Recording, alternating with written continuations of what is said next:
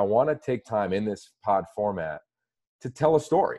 So I'd love you to share a story that you think, lights you up around a Pac-12 athlete. It could be in the past. It could be Bill Walton, the guy you sit next to. It could be somebody in the future. It could be present, whatever you want. And then I'm going to do the same. And I think that'll be a fun way for us to kind of close out these episodes as we continue to really crank up the episodes here at this time. Yeah. Yogi, I'm changing my mind. I had one ready to go here, but I'm going to save it for our next one. And just because of that intro, let me start with something that just happened in Las Vegas.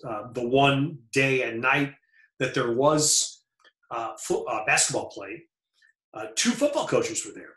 And I had a chance to see a guy that we both have had some priors. You much more than I have had prior with Nick Rolovich.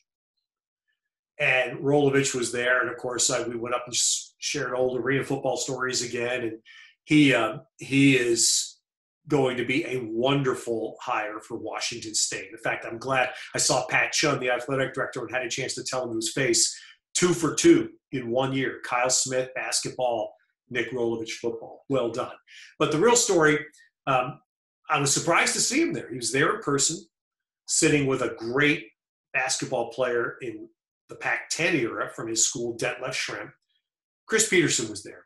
And I'm so happy because through your credibility, Yogi, and through your past connections with Coach Pete, I've had a chance to get to know him a little bit more and reach out. But to see him face to face, and I walked up to him and I commended him for how he handled his change, how he announced it right at the end of the season, gave the school time to make the decisions necessary before signing days. Jen Cohen, the athletic director, did the right thing by immediately promoting Jimmy Lake so that the program stays from within. The incoming signees all understand exactly who they're going to play for, what the situation is. And for a program that Chris did a massively important job of rebuilding its national prominence, for him to make a decision that caught everybody by surprise in the manner in which he did, with integrity, means that program goes on with just the most minor. And he said, there won't be any change. I said a minor little skip on the EKG sheet. But in this day and age, well done. So I don't know what Chris Petersen's going to do, Yogi. You may know more down the line, at least have a guess. Guy's quality guy. And is a winner, which Boise State first found out. Washington found it out. And I think in this time, we so needed someone to stand up and act with integrity, whose word meant something. And Chris Petersen did that. Man, I love that you went there, because the day COVID-19 at least was announced in Seattle, I landed there, I turned my phone on, and the alert came up. And I was going there to host a fundraiser for Washington State. I've done it for probably the last 5 or 6 years. And it's, of course, the first year with Coach Rolovich. And to stand on the stage next to him, and, it's not my show, so I just kind of tee him up and lean back.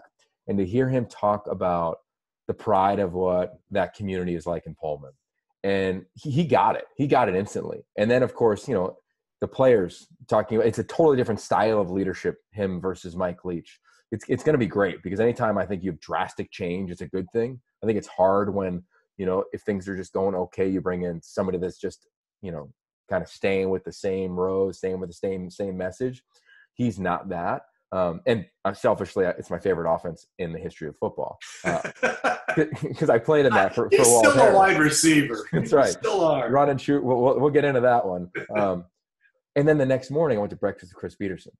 So I love that you said that, because within about a 12-hour window, I was with them. Within a 5-hour window, you were with them. And those are 2 rock stars, for totally different eras of their careers. But you're right. The great examples of young men developing and becoming real men. And we'll link in this. There's a great article in The Athletic today. I think it was about 6 things we learned from Chris Petersen. And the sixth one was his program, his Built for Life program works. And it was all former players talking about how he really built them to become fathers and men. And I think a quote that resonated with me, a player had a baby and he said, "Coach, how do I be a good father?" And he goes, "Be a good husband."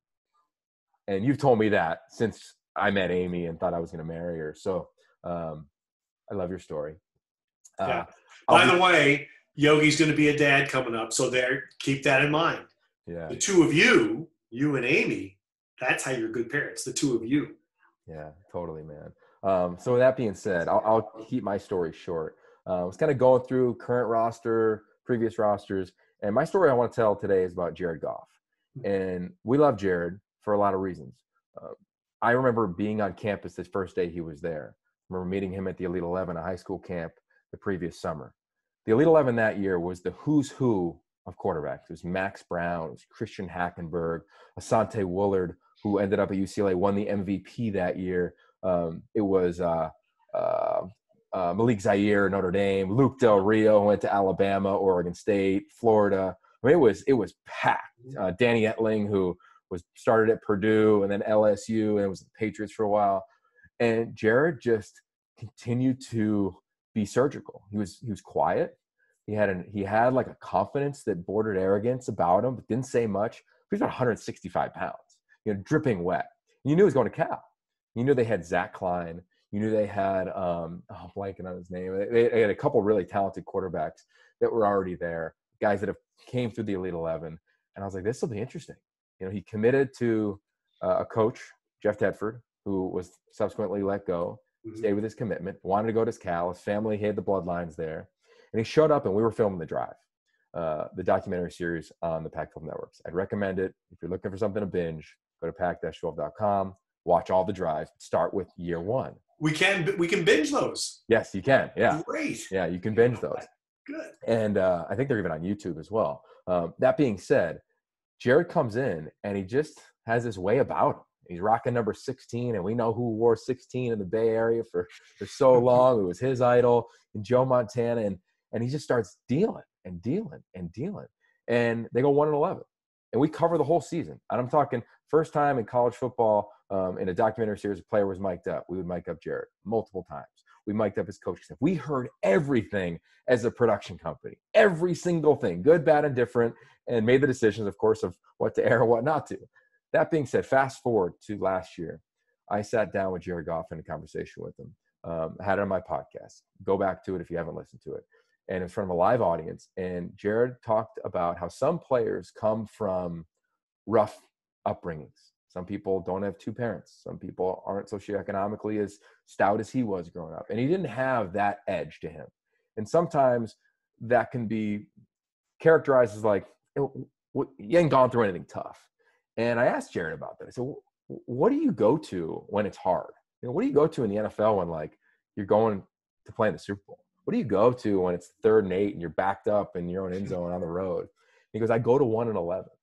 I know that I survived that because I remember when I separated my shoulder, and you could hear this on that final episode of The Drive for Cal, separates his shoulder. He's mic'd up, but he stays in the game, throws a touchdown pass, and then comes out. And oh, by the way, I think that was the record for a freshman at the time in Pac-12 football with touchdown passes. But the grit that he has came from the game. And I think that's really fun because we love, and I love, and you love, we love telling these stories about where guys come from. And they're amazing because it's their DNA. But sometimes you can create the grit gene within the sport that you play. And for a guy who we admire and love in Jared, now he's becoming a man, or he's older now in the league, he's got his big contract. I still think of that when I know it's hard for him in a game. In his mind, it clicks into 1-11. And I think a lot of us have gone through a quote-unquote 1-11 moment in our life. Maybe it's now. Who knows? But it developed his resiliency, and that's why a lot of us and their head coach of the Rams still continue to believe in it. Great job. Gosh, I can remember his freshman year, night game in Eugene, raining, and they had to take him out. He was having trouble handling the ball. Yep. And I think he may have played the first quarter that night, and that's it. And now today, here's a guy that's coming off what was termed a disappointing season because he was 9-7. A long way from 1-11, isn't it? Amen. Oh, all right. I love you, Ted. We're going to be doing this a lot more often. Give us your feedback. We're putting it on YouTube for the first time, so you can see our faces and interact. I know, Ted, when I'm working, I got YouTube kind of rolling with a bunch of videos.